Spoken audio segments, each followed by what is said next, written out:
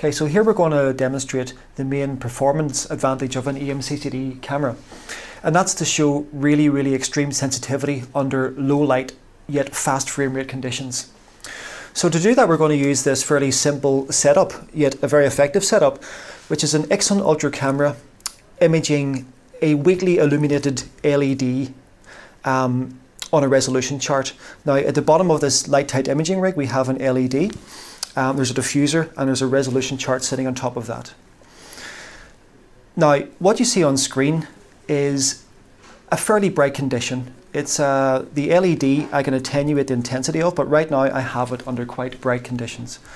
And what I'm going to demonstrate is simply dropping the LED intensity until the light intensity becomes really very weak, comparable to the read noise of the detector, and then I'm going to apply EMCCD gain to overcome that read noise detection limit. So right now I'm dropping in stages the LED intensity until you can barely see it. It's pretty much buried within the read noise floor. The read noise floor itself has not changed, it's just that the intensity of photons per pixel has dropped so far that it's now very comparable to the read noise floor. So what we want to do now is apply some EM gain.